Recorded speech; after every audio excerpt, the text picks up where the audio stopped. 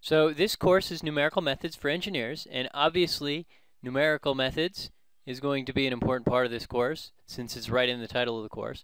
And the first thing we could do is talk about what numerical methods even is.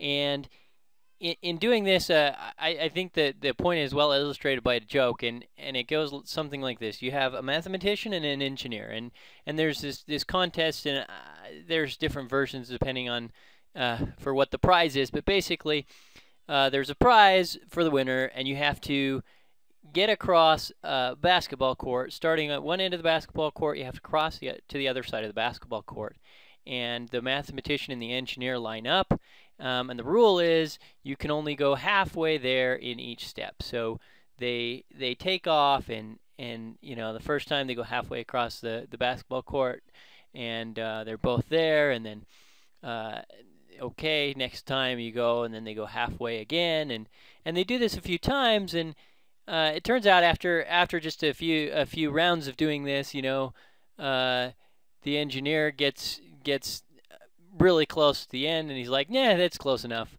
And so when he gets close enough to the end, he just steps all the way to the end, where, you know, the mathematician is being very careful because he knows that if he only goes, that he can only go halfway in each step, and and so the engineer wins, because the mathematician, he'll never make it, and he'll never make it because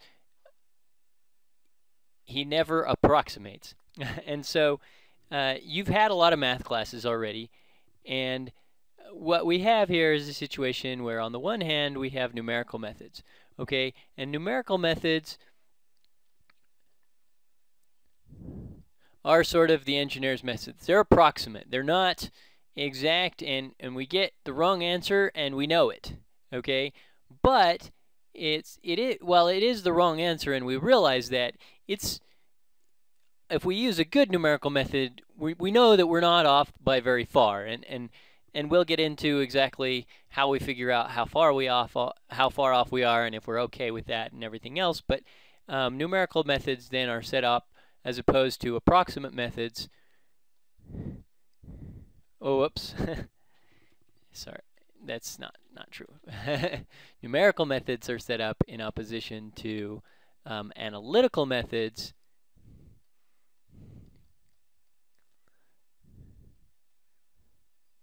Okay, analytical methods are exact, and numerical methods are approximate.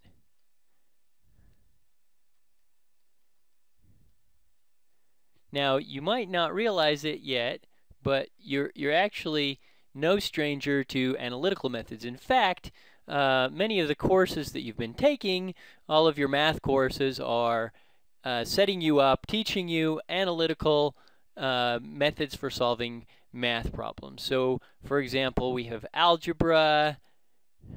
I hope you all took algebra. It's a prerequisite for the course. We have calculus, and linear algebra, and differential equations is also a prerequisite for this course. We have both ordinary and partial differential equations. Similarly, for numerical methods, that's what we're going to have in this course, is numerical methods, and we actually end up covering a lot of the same topics. So for algebra, we're going to do things like root finding, which was one of those topics that we had in algebra. In linear algebra, we solve the equation b equals ax, or depending on how they taught it to you, or ax equals b.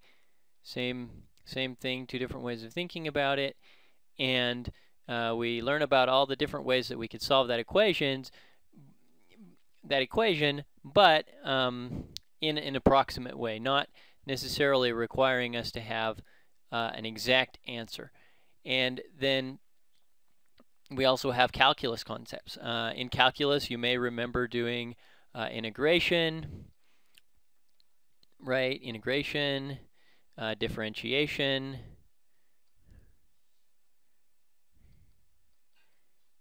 also optimization, probably did a fair amount of optimization.